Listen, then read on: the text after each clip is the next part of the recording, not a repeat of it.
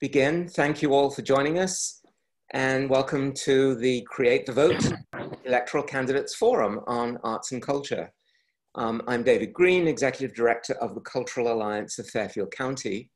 This is the second in a continuing series of 5 candidate forums that are being held under the umbrella of the Connecticut Arts Alliance's Create the Vote Connecticut campaign. So the Connecticut Arts Alliance is a statewide membership nonprofit building the political, financial, and grassroots support to strengthen the arts across Connecticut. And Create the Vote Connecticut is a campaign to bring the role of the arts and culture in the economic and spiritual life of the state to the attention of our lawmakers and legislative candidates. So as part of the campaign, the Arts Alliance sent 5 questionnaires to all legislative candidates in the state. And in our area, there were 76 candidates, that is in coastal Fairfield County. Of those 76, 18 completed their questionnaires. And of these, we invited 6 to take part in tonight's forum. And I also want to thank, by the way, Angela Whitford, the former executive director of the Cultural Alliance and current board member of the Connecticut Arts Alliance, for helping in this effort. So if you could just acknowledge yourselves when I introduce you. The candidates tonight are in alphabetical order. State Senator Will Haskell, Democrat, Senate District 26, that covers Wilton, Ridgefield, Reading, Bethel, and parts of New Canaan and Westport. Welcome, Will. State Senator Tony Hwang, who I believe is yet to appear.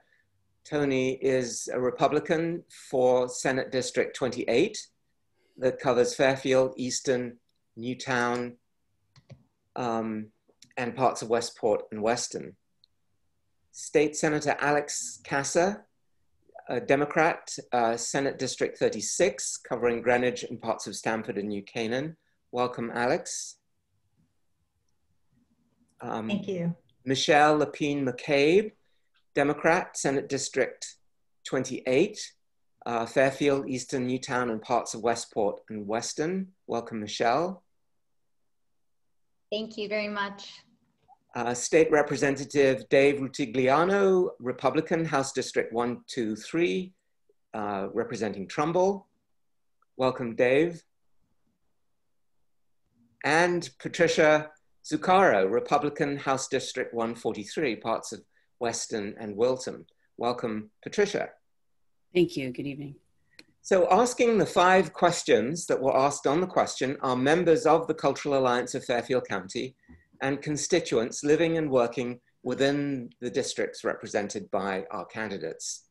So they will introduce themselves, but let me just make an initial introduction in the order in which they'll be asking the questions. We have Nadia Martinez, an artist, teacher, and curator from Greenwich. Thank you for being with us, Nadia. Diane Jellerette, the executive director of the Norwalk Historical Society. Welcome, Diane. Duvian Montoya, an artist from Easton. Welcome, Duvian. Ed Libonati, the executive director of the Summer Theatre of New Canaan. Welcome, Ed. And last but certainly not least, Irina Bakalar, director of the Department of Economic and Community Development from the town of Trumbull. So each candidate will have up to 2 minutes to answer the questions, and the audience is invited to enter questions in the chat box, so please open your chat. And if there is time, we will put your questions to the candidates at the end of the session.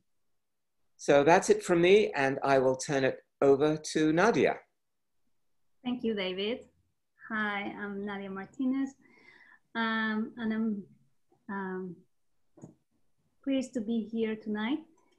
So the first question is your personal connection to the arts, and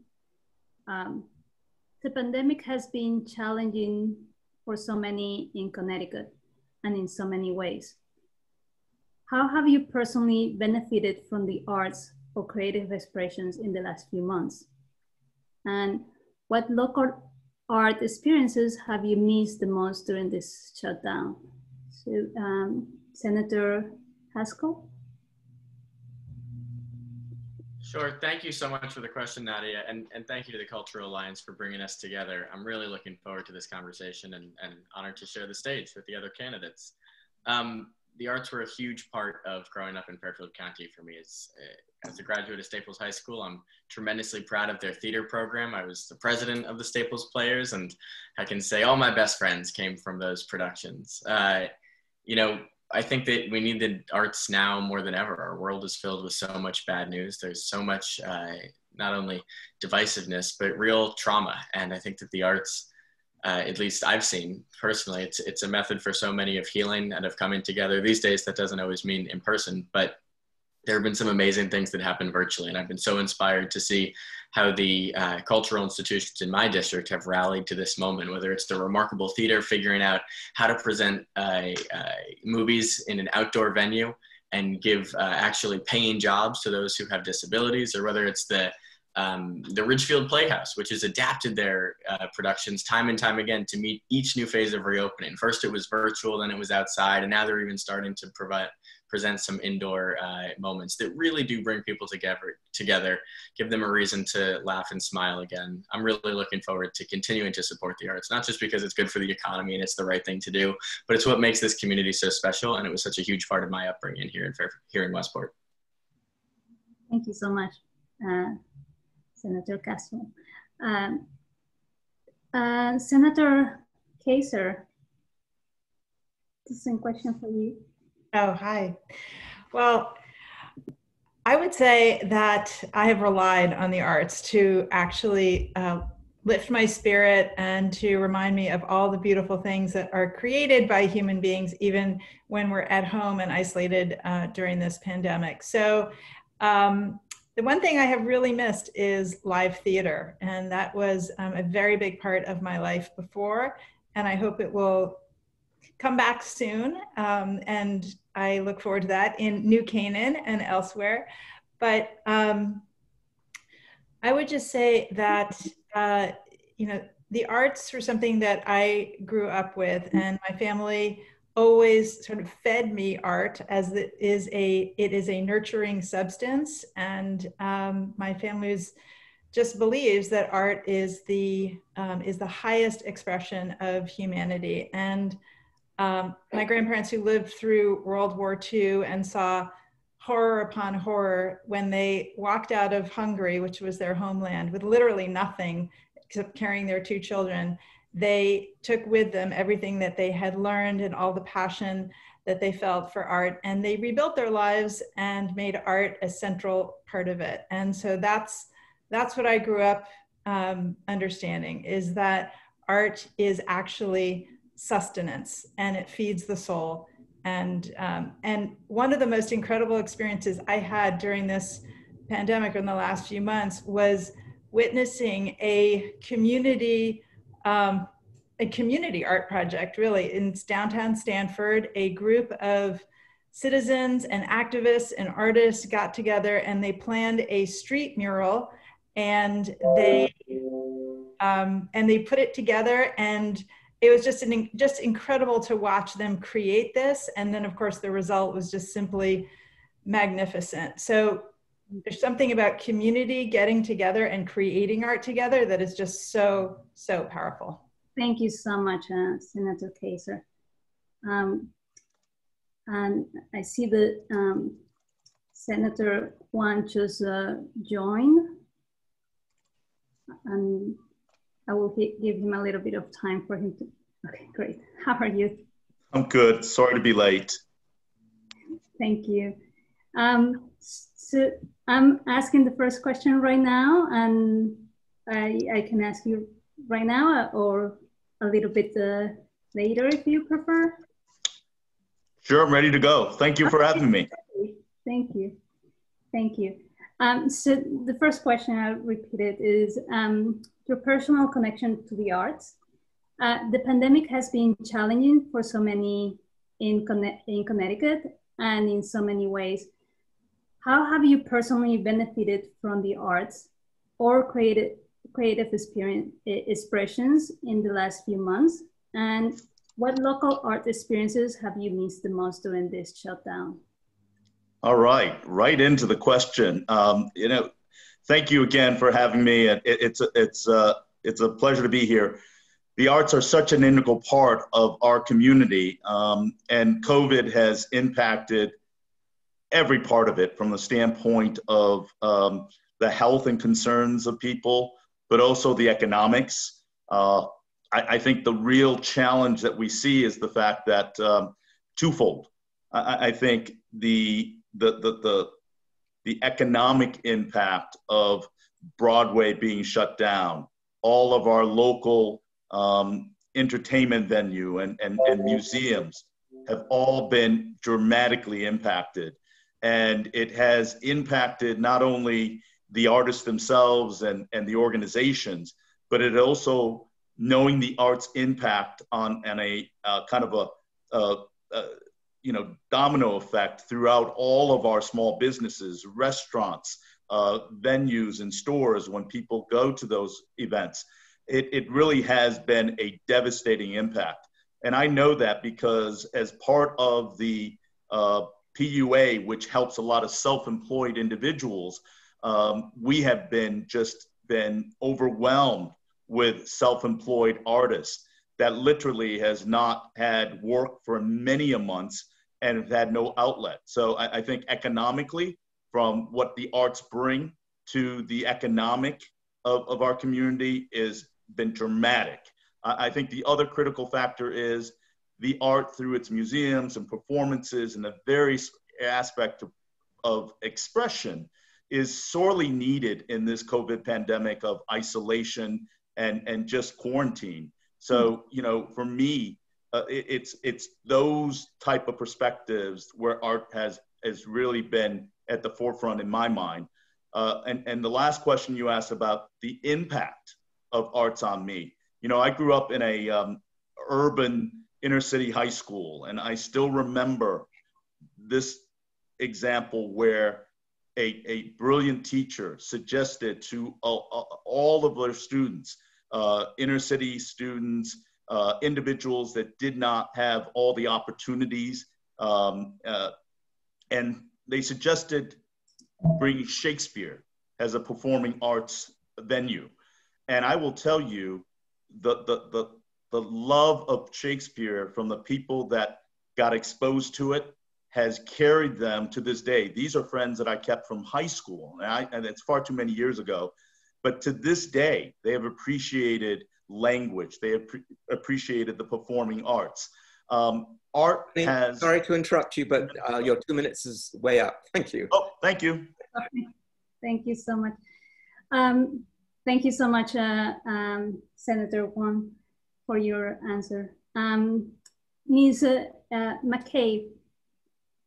Hi, thank you all so much. I'm so excited that the Cultural Alliance is hosting this forum. So my first career is actually in the arts. My bachelor's and my master's degree are both in art history, and I worked in museums as a curator before shifting gears once I started having children. And so the arts runs in my blood, and I actually have a notebook with lists of different dance performances and art exhibitions and theater performances that I write down because I want to go see them and experience them for myself. And my 3 boys will also attest to the number of times that I have dragged, in some cases, them to any kind of performance that I can, from the opera, which they managed to ruin for me on more than one occasion, and the Broadway shows that we've had the pleasure of seeing in Connecticut and other performances in Connecticut, which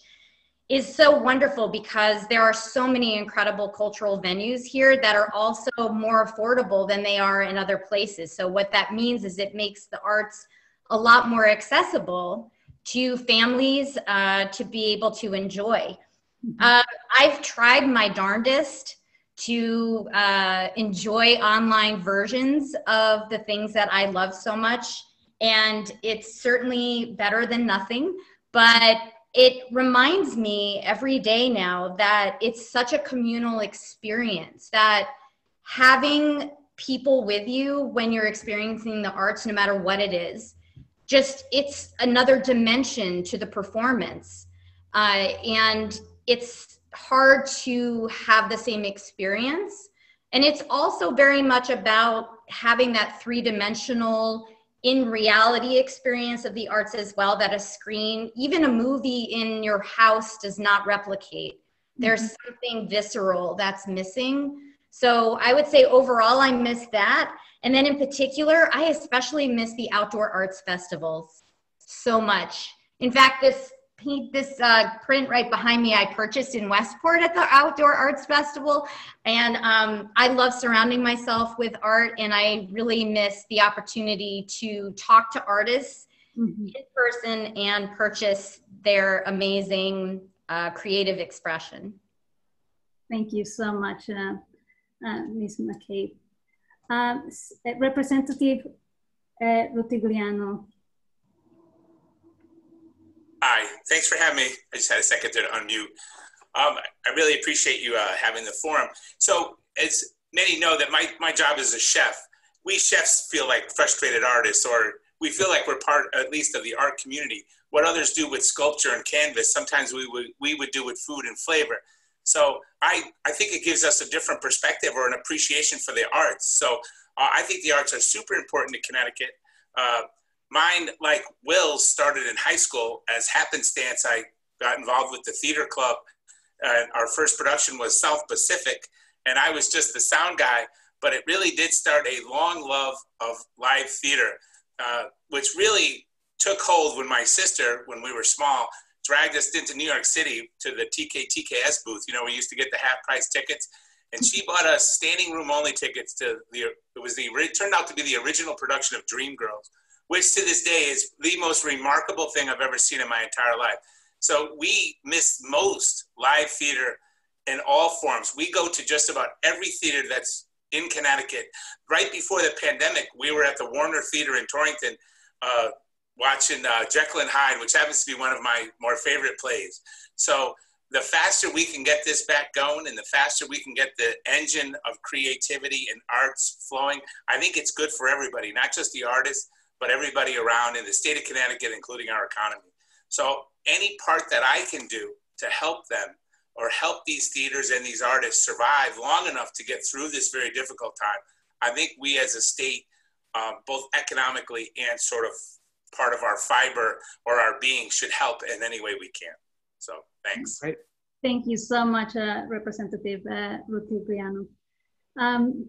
And Ms. Zucaro. Yes, hi, thank you. I want to thank again the Cultural Alliance for hosting this event. I'm very happy to be here, and I'm really excited to talk about the arts. So the arts has a tremendous impact on our communities, and I've personally benefited from the arts or creative expression every day in every possible outlet. During COVID, with the inability to go places, I found myself seeking creativity in non-conforming ways. For example, I started, admiring TV commercials. And, TV commercials are not your typical avenue for artistic discovery. However, someone spent a significant amount of time and energy, and COVID allowed me to slow down and appreciate the very basic nature and creativity. I also had the ability during COVID to, one of my favorite types of art is street art. And so it's one of my favorite forms of expression. And during COVID, you were able to sort of drive around to neighborhoods and see other forms. So I really enjoyed that. And recently there's been so much creative opportunity for new creative ways to express art. And the other day I saw, in the backyard of a family house, I saw a big white sheet up, and they were projecting videos and movies back there. And so it was just nice to see, there's such joy for this, and they were able to have it right in their backyard. And I don't think without COVID, we would necessarily have that opportunity. Thank you. Thank you so much, Ms. Zucaro. Thank you. Okay, thanks very much. So next, Diane. Diane, you need to unmute. I'm Diane Jellerette, the Executive Director of the Norwalk Historical Society and Museum. And the question that I have is the arts plus economic recovery. Connecticut can't recover without the arts. Arts and culture are key for Connecticut's economic recovery. Creative industries pump $9 billion into the state and account for 3.5% of Connecticut's total economy. Our nonprofits, arts organizations support 23,000 jobs, generate $800 million annually, and return $7 back in tax revenue for every $1 invested by the state. How will you help harness the power of the arts for Connecticut's economic recovery? And I'll start with you, Senator Haskell. Sure. Like I said earlier, investing in the arts isn't just the right thing to do. It's also the smart thing to do for our economy. I've seen that up close and personal with the flagship producing theaters, the Westport Country Playhouse, famous in the region for not just bringing in touring productions, but actually hiring so many folks to mount their own productions, which are so remarkable and draw so many folks from around the area into Westport. So I'm a big believer that you can't just talk the talk. We've got to walk the walk as we're making those tough budgetary decisions. And obviously, hard days lie ahead of us in Connecticut. We're facing a $2.1 billion budget deficit. We're going to have to use our rainy day fund to plug holes as we spend more than ever on PPE and testing and transportation for students. But we can't possibly let arts fall by the wayside, because as I go out and I knock doors and I meet families who are choosing to move to this community, they tell me time and time again that, of course, they're drawn to the public schools here, but they're also drawn to the rich cultural institutions, the Aldrich Museum in Ridgefield, of course, the theaters in New Canaan. There's just so much here to appreciate and admire that I think that it's part of what makes Fairfield County so special, and the state has to have the back of those who are so creative but are struggling right now during these tough economic times. Thank you, Senator Haskell. Senator Hwang, your response? Well, it's, you know, this is the fun part. I think we're all very much in agreement in supporting the arts. Mm-hmm. The economics, as I mentioned in my intro that went a little long, is truly knowing the impact that arts not only has on the performance side, but the economic side. But I also want to encourage the fact that arts is all encompassing. It is not just a big theater. It is the street performers, the opportunity for free expression. I think in these kind of environments where people are so emotionally wrapped up, art, particularly for me, music, has been such a all-encompassing, soothing tonic. And so for me, it's important to understand the economics are overwhelming. When you start thinking, as I mentioned, Broadway just announced that they will not be open until May.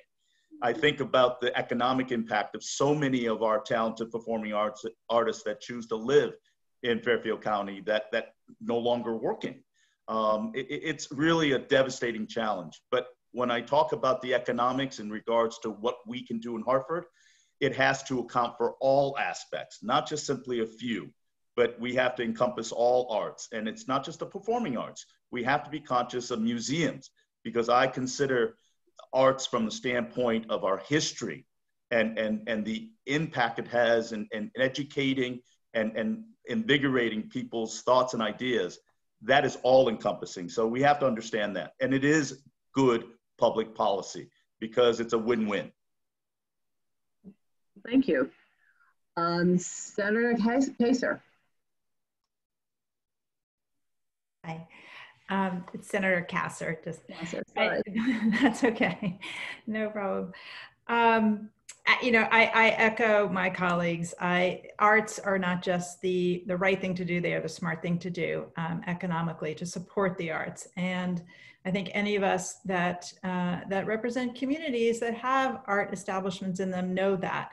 So for instance, in Stanford, the Palace Theater is a destination that brings world-class acts to the city of Stanford, and that creates a thriving downtown economy. And as you said, Diane, every dollar that's invested reaps $7 in terms of, well, in tax returns, but also in terms of the local economy. For every dollar that's spent on a ticket, people are spending at least $4 or $5 or $6, multiplied times that on dinner and parking and tips, and that goes directly into the local economy. So, I am very proud to represent a district that really not only believes in the arts, but also invests in the arts. And we have some pretty exciting projects that are coming down the pike here. Just the other day, I went to a groundbreaking ceremony for the new Bruce Museum, which is going to be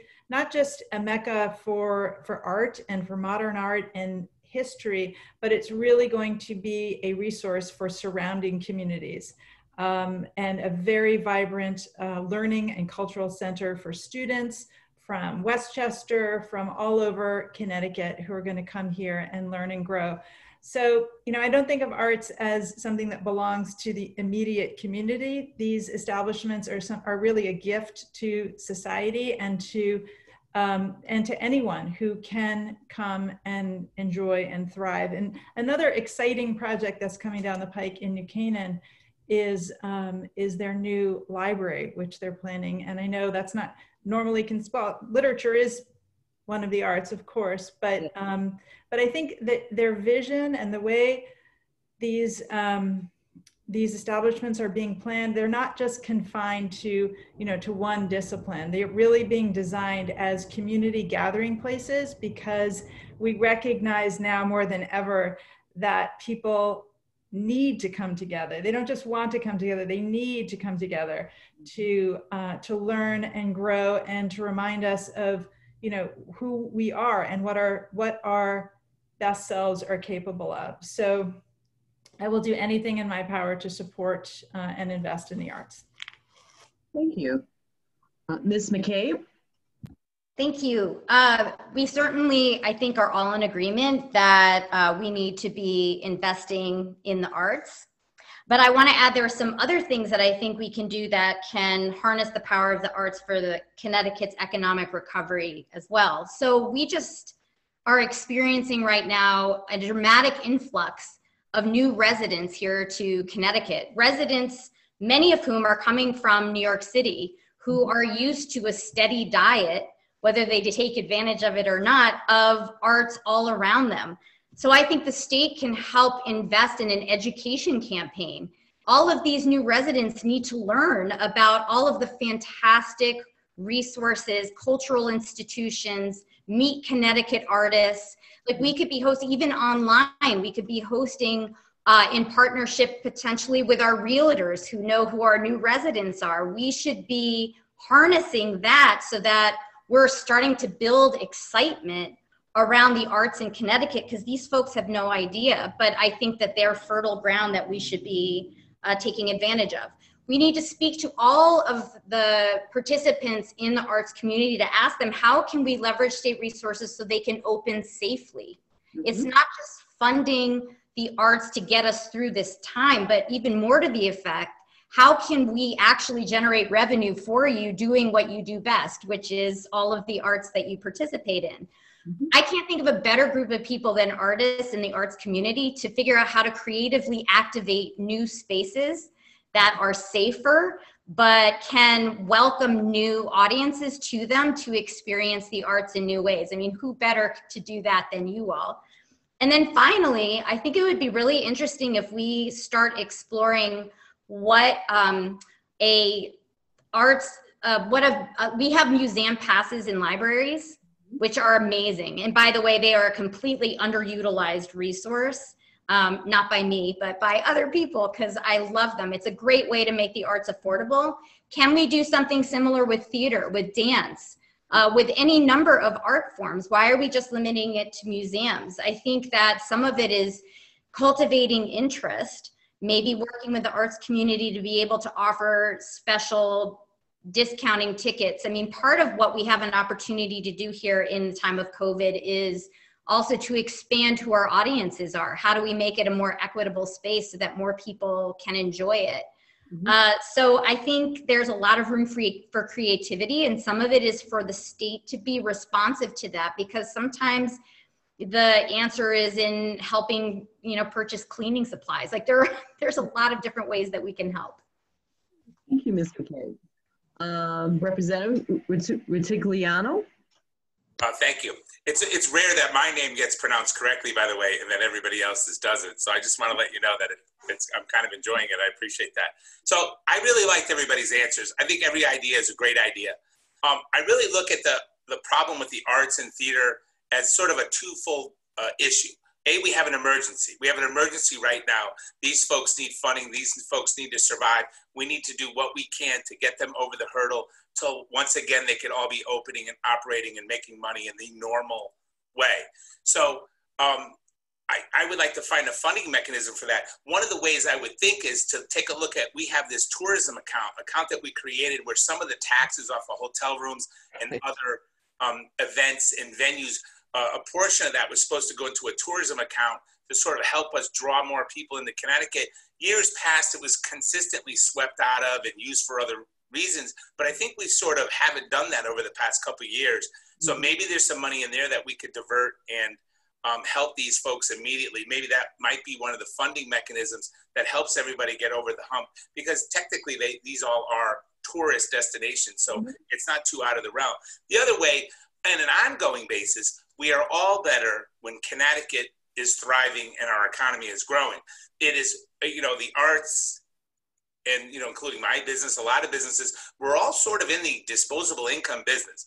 And the more money people have of their own in a growing, thriving, moderately taxed environment, the more maybe they could all spend on the arts, theater, museums, and other things of a cultural nature. So I do look at it as a two-way. I'm certainly not opposed to the emergency funding mechanism. I feel it's appropriate. I feel there's so much value to these sort of organizations, and everything from the theaters to the museums to you name it, that it's worthy of emergency funding. But then we have to sort of have a growing economy where everybody could thrive moving forward. Well, thank you. All right, Ms. Zucaro, your turn. Yes, thank you. Providing access to the arts is the number one response to ensuring we harness the power of the arts for Connecticut's economic development. I agree with many of the other panelists here tonight. We've come up with really great ideas, but for me, the arts must be a central component to the plan to reopen Connecticut. We've been going through phases, and it's imperative that we make sure that the arts are a vital component to that. And I would like to see a safe and forward-thinking way, creatively, how we can expand and make sure that the arts are incorporated into our reopening. I agree that investing in the arts is a win-win, and it's it's imperative that we make sure that it's in the process with our reopening. Thank you. Thank you, Ms. Zucaro. Great. Next, Diane. Yes, hello. Thank you to the candidate for coming onto this phone call. My name is Diane Montoya, artist, painter, muralist living in Easton, Connecticut. I'm also co-founder of the Artist Collective of Westport and the St. Philip's Artists Guild. And my question deals with healing and rebuilding in the arts. Creativity helps us process loss, fight loneliness, and create vibrant, resilient communities that attract and retain residents, businesses, and visitors. What do you think is an important role for the arts and culture to play in healing and rebuilding the social fabric of our cities and towns? And I'll start with Senator Haskell, please. I've been really inspired by some of the things that the pleasure of participating in, or even sometimes just driving by during this pandemic. It's also been a moment for redoubling our commitment to racial justice and equality. I represent a district of about 100,000 people. Less than 2% of my constituents are Black. That's a moral injustice that speaks to Connecticut's long history of racial segregation. And we're finally starting to grapple with that unfortunate history. And amazingly and excitingly, we're doing it actually in really artistic ways. In the wake of George Floyd's murder, there's an arts institution on Weston Road in Westport called Beechwood Arts. They put up a bunch of just absolutely blank black lawn signs. In a campaign year, it's easy for lawn signs to get drowned out, but these were remarkable because there was nothing on them. And they invited artists to come and say something, do something, take it home, create a project, and put it back up. It was amazing what folks came up with, specifically around the topic of arts and racial injustice and inequity. So, you know, that's just one example out of so many of how the arts community has come together to try to engage in these hard conversations and create a forum where people can be a little bit more comfortable getting outside of their shell and talking about these issues that have been so long overlooked. Another example is up in Ridgefield. I was really lucky that the Arts Council convened, again, Ridgefield Playhouse, the Aldrich Museum, actually the local choir and chamber orchestra, and so many other groups to have a conversation about how they can create a more inclusive environment, how they can, when schools are reopened, go back into the classroom and forge those difficult conversations about racial inequity. Not all of it's playing out in public. Some folks are just taking up art at home. Not that it's anything groundbreaking, and normally I don't put it on camera, but just to the left, I've been learning how to play the piano. So I think in this pandemic, we're all breaking out of our shell a little bit, learning to do new things to help address that isolation and to take part in long overdue conversations about how to build a more inclusive state. And, you know, I'm really inspired by what the organizations here in the 26th district are doing. I'm going to redouble my commitment to making sure that, once again, we have their back through the Department of Economic and Community Development. You know, just in the last budget we passed, I fought for more than $15,000 of funding for our local cultural institutions. I know that funding is actually needed now more than ever before. So we've got to continue fighting to fill the budget holes that I know so many institutions are facing. Great. Thank you for that. And I was part of the Beechwood project, so thank you for reaching out about that. So Senator Hwang, please. Next. The arts is a cathartic healing for all of us. I think we've talked about it repeatedly. And as I said, I'm excited to be here to reiterate my support, but also recognizing that art isn't just for one group or one age group. That in light of this COVID pandemic and in light of the national toxic political environment, music, art, theater, all aspect of arts is healing. And I can't say that enough. And with that said, you know, we need it to feed the soul, and we need it more than ever. And I see the museum, I see the art pieces behind you. It's eye-catching. And I think ultimately, as humans, I remember the thing that separates us from a civilized society is truly an appreciation of the arts. And we need that more than ever in this pandemic. We need to feed the soul. Great, I agree with that. Senator Kasser, please. Thanks. Well, again, I echo my colleagues. We do need art to bring us together, to heal the soul, to build bridges, and to build community, and to really remind us of what being human is all about. And it's not about taking sides, and it's not about vilifying other people or blaming other people. It's about living and creating joy and creating beauty and finding beauty in darkness and finding good attributes in other people, even if we disagree with them. So, and I'll just go back to the first anecdote that I shared with you about the community art project that happened in Stamford a few months ago, which was a street mural, a Black Lives Matter street mural that was created. And it was simply magnificent, and how it brought people together, all sorts of different people, and clergy and just everybody came together to celebrate that, that event and the spirit behind it, and then the actual result was simply breathtaking, and it still lives on. That's the beauty of art. It creates, people create it, but it has its own life and it lives on. So I hope that we see more things like that, more community events that are creative. I tried to create something like that in Greenwich. Very different culture here in Greenwich. Black Lives Matter was not something that our town hall wanted to endorse. So we have a long way to go in terms of broadening our culture and making it truly inclusive, because it's not words that make a town or community or state inclusive, it's actions. So that's what I'm trying to do. Great. Keep on trying, Greenwich. Thank you. Ms. McCabe, please.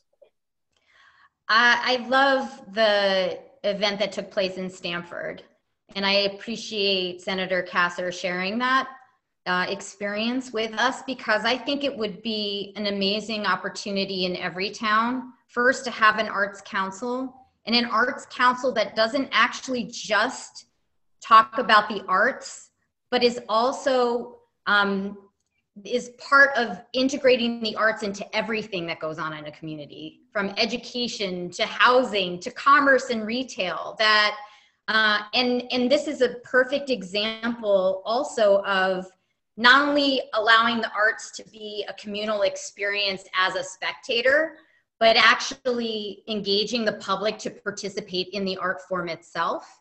I think it's too frequent that the arts are seen as ancillary, or only the province, for example, when you get to high school, is someone that wants to be in the arts as a career. And then all of a sudden it's not important for other students to participate in it.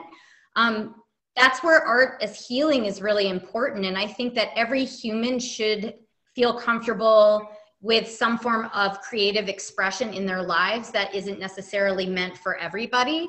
And I think when we are too narrowly focused on, oh, only, you know, students that are planning on going to art school should take art classes, and that we shouldn't fund it as much because it's not a career option for everyone, we've already missed the mark altogether. And I think the more that artists can activate the spaces of our towns and bring people in to actually perform the art with them, I think would be absolutely an incredible place of healing, especially because, again, it's a communal experience and you're building community, and you're also able to tap into something that all of us are missing with the crisis. So to be able to bring us together like that, I think would be a really exciting opportunity. Yeah. Thank you. Representative Rutigliano, please. Yes, that was a very good answer, Michelle. I like that. I really appreciate everybody's answer and perspective on this question. I must admit that when I read it and I answered it, I sort of had a different thing in my head. So I've been heavily involved, I don't know how, just because in the opioid crisis since I've been elected. And then I read an article which led me to a podcast, which led me to a bunch of articles about how art therapy was having such a remarkable effect on people in addiction. So I thought, when arts and healing and rebuilding, I said, well, geez, I think this is something that we should explore. Maybe this is something as a state that we should invest money in to help people. I was amazed that the Army of all places had done the study where art therapy had sort of the same success rate as cognitive and or medical therapy and beds. And it was really, really interesting. And so I thought that's something that we should explore as a society, that maybe we could help people who are struggling so mightily, where art can, as the question said, heal and rebuild. I thought, wouldn't this be great if this all worked? And also, one of my favorite things that I do every year is that we have a little senior art show. And these folks are so vibrant. Their art is so great. They're all really into it. It has this sort of healing power. It's like Cocoon. They're all younger and their art is awesome. I end up buying a bunch of them and sticking them up in the restaurants because I like them so much. So I think art really, on many levels, has a way of helping people and rejuvenating people. And I would like to explore that further. Not being a particularly good artist myself, I'm saying that maybe you folks should do. Thank you very much. Great answer. And I do think it does tap into the soul of everyone who tries it. So Ms. Zucaro, please. Zucaro, yes. I believe that arts plays an indispensable role in our culture, social fabric, and communities. As we start to reopen Connecticut, I would like to see more opportunities for the arts to flourish, opportunities for people to come together to share in the arts. It's so true that the arts can fight against loss and loneliness in really unpredictable ways. And allowing individuals to be creative can certainly bring our communities together. And it's been apparent through this pandemic that we need our community. We need that interaction, and the creative ways to interact with them has become apparent as well. It's been pretty amazing these past few months to see how people can create art in ways we wouldn't have thought, and in ways that have definitely brought us together. Thank you. Great. So thank you. Next is Ed Libinati. Hi, I'm Ed Libinati. I'm the executive director for the Summer Theater of New Canaan. The Summer Theater of New Canaan is now going into its 18th year. It's frightening to realize things that are we present professional theater, Broadway shows, theater for young audiences. We have educational programs for high school, for middle school, and for special needs programs. We do extensive outreach to children at risk and to seniors. So we kind of touch all bases in all areas of families and personalities. This is a pretty critical question I'd like to ask, all of our candidates. Excuse me, Ed. I'm sorry. I'm really having a difficult time hearing you. I apologize. Oh, okay. No, I'm kidding. How's this? Can you hear me? Much better. Okay. Basically, question we have here is on the arts. How will the arts support racial and social justice? The pandemic has deepened existing divides in Connecticut, particularly along the lines of race and class. The arts create shared experiences that can unite people and bridge divides to acknowledge the strength in our differences. Do you believe the arts can help build racial and social justice in Connecticut? If so, how? Senator Haskell, would you start, please? Thank you. Sure, Ed, let me just say I'm so inspired by the work that you guys do. I hear from so many high school students, particularly over the summer months before the pandemic, that they so enjoy the experiences, the rich experiences that they get to partake in through the Summer Theater of New Canaan. And I guess that's where I want to start with my answer. One of my favorite Rodgers and Hammerstein songs is "You've Got to Be Carefully Taught," and I think that's such a beautiful message about racism and understanding and compassion. But I also think it applies to arts. I think you have to be carefully taught to love the arts. And I think we do a pretty good job in our school system. But we've got to make sure that we're focused not just on the artists of today, but also of the artists of tomorrow, and empowering them to really listen to one another and learn from one another, because that's how we're going to bridge these divides. At Staples High School, like I said, Staples, I was very involved with Staples players. It was only when I got to college that I found out it was unusual that the largest student organization in terms of the number of folks who participated was the theater group. I thought that was true of every high school in America. It is certainly not, I soon learned. It's normally the football team or something like that. But at Staples, it was the theater group, because this is a community that does have such a rich tradition of investments in the arts. And through the arts, we're able to build friendships and forge connections across some really deep divides. That's got to continue, and it's got to expand. Of course, we're limited now by what's happening in our schools due to the COVID-19 pandemic, but eventually, once students are back in school safely, we've got to make sure that arts is a part of the curriculum at every step. There's no age that's too young to begin having these interesting conversations and exposing students to everything that the arts can provide. So, I'm glad for the question, and Ed, so glad you're on the call. Oh, you're on mute again. Thank you. I guess I was turned off. We tour shows to elementary schools across Connecticut, and we start with kindergarten, first, second, third, fourth, and fifth grade, and these children just soak it up. I mean, they can't get enough. They enjoy it so much to see live theater and have storytelling in a creative and dynamic way like that. So I'm glad you appreciate it, and it's nice to talk to another thespian. Thank you. Senator Hwang, we hear from you. Thank you. But before we go, I want to acknowledge and welcome Representative Lucy Dathan, who's been in on some of the points and have not had a chance to answer questions. So I just wanted to welcome Representative Dathan. That being said, I didn't know what the questions were, but I guess my intro kind of addressed my personal experience where arts has transcended and made differences in every child's life. We in Fairfield County have done a great job in trying to expand the outreach of the services, from Klein in Bridgeport to Fairfield Theater Company and having summer stock for our students throughout the region, and even to go to the Martin Luther King performances that is at the Westport Playhouse, in which young students from surrounding communities are able to perform. And in talking to them afterwards, the experience and the thrill and the inspiration from a live performance at a theater that has such allure is experiences that transcend what you can teach. And that's what arts and the performances that you talk about do, because at the end of the day, there are certain limits that you can only teach in books. The thrill of the performance and the bug that bites you when you experience the reaction of the crowd and the spotlight on you, it really is something that transcend all the challenges that we have.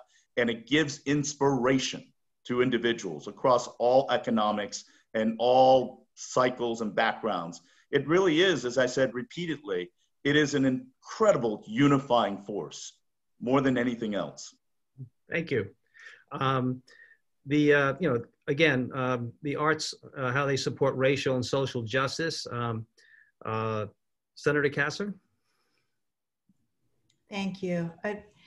Yes, the arts support racial and social justice, and they are the most effective way, again, of building bridges between people, because it's not about who you are, where you're from, what your car you drive, or any of that nonsense. It's just about connecting on a human level, which we need to do a lot more of in this day and age and in our culture. But I'm going to, if it's okay, I'm going to defer to my colleague Lucy Dathan, because she hasn't had a chance to speak yet, and she, Will, and I all represent New Canaan, so we're all so proud of New Canaan Theater and everything that you do, Ed. So I'm gonna kick it over to Lucy, if that's okay. Lucy, did you hear the question? Can I rephrase it, or are you fine? If you can go ahead and rephrase it, that'd be great. Thanks, Ed.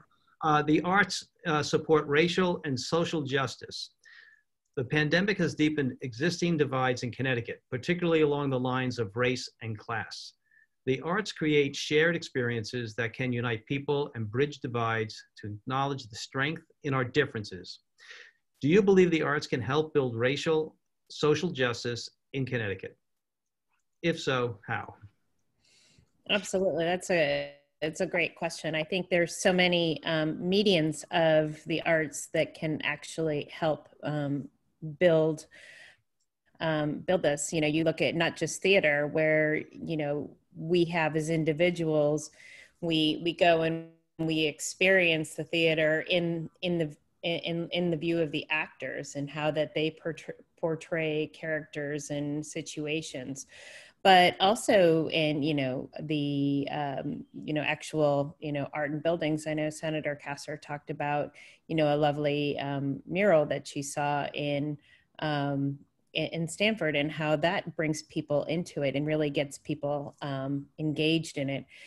Music is another fantastic way of really building bridges when you see music of different cultures, and how music is a really common thing that helps bring people together. So I feel in an age of COVID where, these personal connections have really been lost, and our ability to engage with people in that sort of level where, as Senator Kasser said, all of these other noise and abilities have gone away, that, the arts bring us together. I did want to add that I am so happy to see you all come up to Hartford and testify and hear you in appropriations. I sit in the DECD subcommittee of appropriations, and you all do a great job, and you really put a good impression on our committee about how important the arts are. So thank you for your advocacy. Thank you very much. Ms. McCabe, would you like me to repeat the question, or would you like to go ahead? I'm ready. Thank you, though. I think that there's definitely a role for the arts to play. First and foremost, the arts is our pathway to empathy. When any of us are fully engaged in a book or a movie or a theatrical performance, think about how many times you cry, you feel scared, you feel joy. We actually physically enter into these worlds where it allows us to experience an emotion that makes a personal connection to that experience. And I think one of the most important things that Connecticut arts communities can do is highlight the work of BIPOC musicians, artists, playwrights, etc. That we need to be ensuring that the performances that we put forth are representative and will allow audiences to feel empathy and to understand an experience that's very different from their own. Because honestly, until we can do that, bridge building is incredibly challenging. And I would also add, especially when we're talking about integrating all kinds of audiences into the work, we have to be sensitive to the diversity of our audiences. I'm a huge fan of the paintings of Kehinde Wiley. He's one of my favorites. And I mentioned him to some of my colleagues who are BIPOC, and they didn't know who he was. And I thought how unfair and unjust it was that I had the pleasure of experiencing his artwork and that they had not. And so I think that that's part of the back and forth that the arts community in Connecticut can really engage in. And I would love to see a commitment to highlight the works of artists of color here in the state, to cultivate the talent that's here in the state, and to bring in talent from elsewhere too, so that we can expose the greater public to the amazing work that's being produced and has been produced in the past. Thank you. On that line, most theaters across the country and in Connecticut are starting to come up with their own DEI statements. That's diversity, equity, and inclusion. And it's so critical to how we proceed once we get back, in the saddle, sort of say, of presenting and promoting and presenting, creating with, a diverse team, giving people opportunities that we normally would take for granted, assuming we're making the right decision, picking the best person for the job, but realizing there are many people for the job, and to openly explore that diversity and inclusion. So right along with what you're saying, that seems to be the foundation of where many theaters are now moving in that direction with their own statements and their own belief and philosophy. Representative Rutigliano. Hi. I got to tell you the truth. When I read this question, I read through it. I come from a little bit of a different perspective, possibly. I grew up fairly lower middle class in a fully integrated neighborhood in Waterbury, a fully integrated high school. We just didn't really think that way. We were all equally poor and miserable, and we never really thought about anything else. So what I've done with my life, really, and my career is try to provide opportunity for people so that maybe they could advance themselves. So if there's a way that the state could support opportunities for people of all colors, and I recognize that there's, some people are oppressed and held back and all that. I'm not saying that doesn't happen. I'm just saying that growing up, we were all sort of equally miserable. What I mean is if we could support folks, give them an opportunity to express themselves or find a creative outlet for themselves that maybe they fall in love with, and maybe they could turn that into a career or some sort of venture that they can move forward with, I would champion removing any barrier so that these folks can get the opportunity that they deserve. And that goes for all people. No, thank you. And the arts is a great place to start. Ms. Zucaro. Thank you. So I answered this question slightly different than everyone else, but to me, I definitely think the art can help build racial and social injustice. Art can create countless emotions that can be effective in communicating a message. And art that is explicit, straightforward, and creative will leave a lasting impression on individuals. Personally, I like art that isn't so straightforward. It has a powerful message, but it allows individuals to think outside the box and come to their own conclusions. And it doesn't necessarily have to be a painting. It could be a poem or a movie or music or dance. I think that there are countless examples of how the arts have brought about social justice on a large scale and have made people aware of things that they weren't necessarily aware of before. And art is just amazing in the sense that it opens people up to things that they wouldn't necessarily see on their own. And I also think that, you know, community efforts play a critical role in expanding the shared experience. And it unites people and bridges the divide. Thank you. I'd like to add one thing that I appreciate your interpretation of TV commercials as art, because in an earlier life, I was a TV director and TV commercial director. So it was nice to hear that it could be interpreted that way. Yes, thank you. It's great.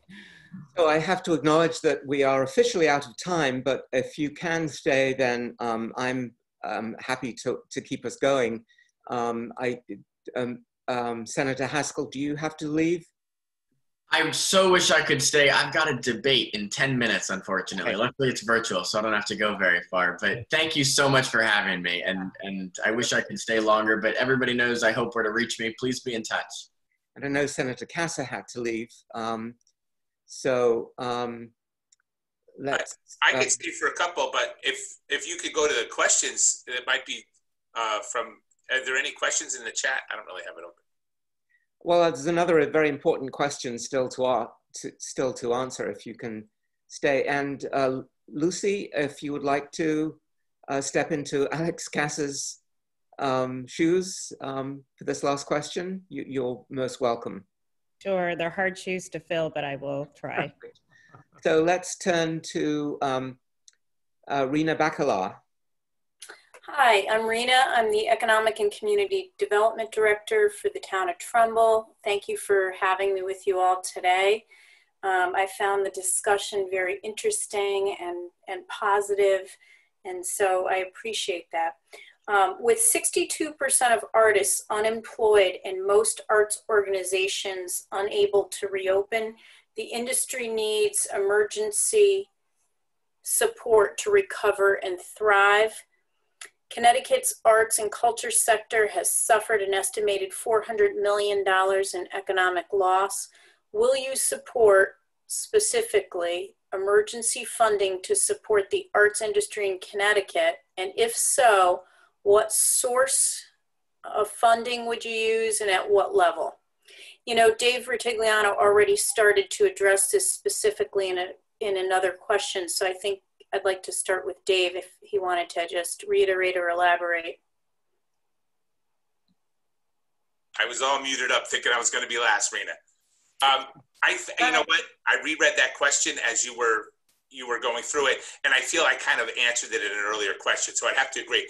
I am in favor of emergency funding of some kind to support art and artists and theaters, you name it, to keep them going, because we are in an emergency. I also think that we could tap into some of the tourism fund or some sort of special fund that we have existing so that there could be a pot of money that we could use to get these organizations or keep these organizations alive so that they could be there for us when the economy returns. And as I said before, going forward, a growing, strong Connecticut economy with lots of disposable income for everybody is good for all of us. You know, it's not the supermarket. It's not, people have to go there. This is a little bit of discretionary, whether we like to think that or not.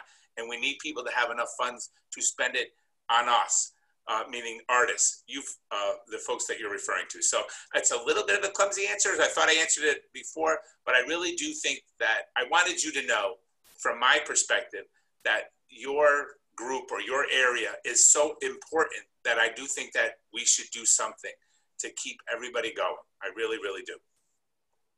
Thank you. Senator Hwang. Irina, the economics are daunting, and the state of Connecticut, with nearly $3 billion in deficit of a $20 billion budget, is going to be a tremendous challenge. But we should never, ever forget the arts from a standpoint of our entities. And you have my commitment in that arena. But also, I really want to give a shout out to the artists and the performers that are equally struggling. They are at their wits' end. They can't work. They can't work anywhere. So we have to have extra consideration for those self-employed artists and support them in critical times of need. But to reopen, we're in phase 3 of the reopening, but we're also seeing a slight uptick in regards to the infection numbers. So it's a delicate balance that we need to address. So as we try to push forward and allow our important artistic organizations and museums to kind of reopen, we want to have to do it on a medically based, fact-based opening. And we also need to consider that if they're going to open with guidelines and safety standards, that those protocols are accounted for to ensure that they have the highest level of safety. But we need to explore a balance that we are opening up these venues to allow businesses to start growing and our artists to be able to work while maintaining the safest standards medically based. So it's a delicate balance. Is government the only solution? Absolutely not. I think we all have to work together to be sure that, people need to feel comfortable going to those venues. We could do everything we can and open it, but if there is not that confidence, a medical-based, fact-based solution and analysis, the consumers are not going to come back to these venues. So and we've seen that in the challenges we're going to encounter as we go to phase 3. So it really is a closely tied ecosystem, but on a short-term basis, I think we have to support our artistic entities, but we also have to support our talented artists, because it's a struggle even before the COVID pandemic for most of them. Great. Michelle McCabe. Hi, Irina. Thank you so much. Absolutely. There's no reason why the arts community doesn't have access to the same funding, the same loans, the same emergency funding that every other industry in Connecticut does. And I will certainly support all efforts for that funding to be made available. I think the idea of tapping into the tourism agency is great. I also don't know how much funding the arts are getting from Connecticut Innovations, for example, or other economic development funding, but that certainly should be made available since they are a key economic driver in the state. And I also think that there's a lot that we can do to help arts organizations and artists pivot during this time. Is it possible, for example, to have a Connecticut streaming channel where theatrical performances can be made available, that for a small membership fee, for example, people can enjoy Connecticut local talent performing or doing whatever it was? I mean, I would pay for that with pleasure, or an online marketplace. Like, some of it is to be able to leverage an opportunity for collaboration across on these platforms to make sure that Connecticut consumers know where to buy Connecticut products, to see Connecticut performances, etc. And one other thing, I knew there was one other thing that I wanted to mention. It would be, I think, incredibly helpful if in the next session we pass the public option for health insurance, especially for our artist community. We need to have an affordable option so that healthcare is not something that you are not able to access. And I think that Kevin Lumbo's plan is an excellent one, where we leverage the state's buying power to be able to make the same pricing and the great coverage available to artists and arts organizations. I know for my nonprofit, if my insurance costs were less for providing health insurance to our employees, that would free up a lot more money for us to pay our workers more, for us to invest more in our programming, And so I think anything we can do to offset that astronomical cost would be really beneficial to allowing the arts community to continue to thrive. Thank you. Patricia? Thank you. I support the art industry in Connecticut and funding that is needed in order to ensure its survival. The impact of COVID-19 on our state hasn't yet been fully realized, and without a full understanding of the burden caused by COVID, it's difficult to say with any degree of certainty how aid can be given to the art industry. However, it's clear that art plays a significant role in our communities, in our life, and we need to protect its future, and we need to ensure that funding is a priority. Thank you. Is Lucy going to chime in? Yes. I'm happy to chime in. Thank you. First of all, I just wanted to say that this industry, as everyone knows, has been really decimated during this crisis. And it is such a struggle on every single level, from the artists, the performers, to the actual institutions themselves that are host to these events, whether they're museums or theaters. So we really do need to be focused in on them. I know in appropriations, we've been very focused in the allocation of CARES dollars. And that's one area where I'd really like to see, you know, if there is availability in that pot, that we would be able to allocate specifically to the arts industry here in Connecticut. That is it'd be an option, but I am very cognizant that we need to look at how we can make this work in our budget. I do like the idea of working in a public and private partnership, whether we find other sort of institutions or companies that would help sponsor this going forward, that the Connecticut state could do a match. And those are sort of the two things I'd be focused in on how we can make this work. But I really do have to shout out to Michelle. She has talked about probably one of my favorite issues.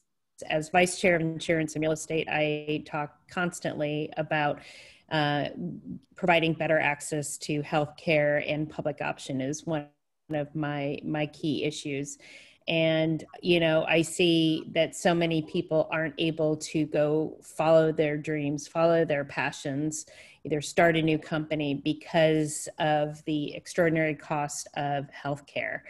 I am sure in our state, we have so many artists and actors and people that would just love to be able to follow their passion and listen to their soul and be able to be a thriving artist in our communities, but can't because they have to continue their 9-to-5 job to get their health care. You know, a family of 4 can spend $2,000 a month on high deductible plans. So that is just a real impediment to the arts industry overall. So I am fully supporting a public option as well, but we don't have to go into that whole discussion. Michelle eloquently said it very well. Thank you so much. Thank you.